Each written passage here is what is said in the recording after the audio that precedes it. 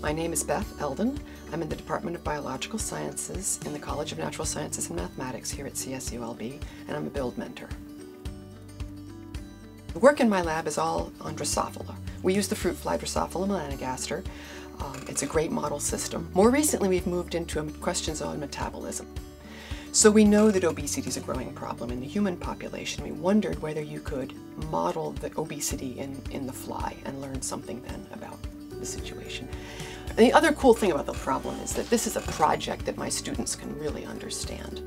You know, I mean, we all know people and even communities that are struggling with high obesity rates and diabetes and those kinds of metabolic diseases. And so it kind of keeps us going to try to look for connections, look for answers.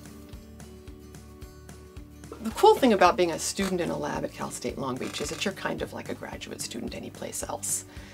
I mean, they do everything from make fly food and maintain our fly stocks to helping design their experiments, carrying out the experiments, analyzing their data, right, putting it all together. When they have enough information to take to a conference, they write an abstract, submit an abstract to a meeting, build a poster, right, take the posters off to the meeting. So they're really responsible for a whole lot. So students get a lot of benefits for being part of the BUILD program. They get some financial support instead of having to go off campus and hold down another job. They also get the benefit of some of the courses that they put in place, right, to help them really transform into scientists, to see themselves as scientists, to really start to think, hey, I can do this professionally, you know, I could make this my career, and to learn the skills of doing that and kind of figure out the pathway. What do I have to do if I want to end up over there?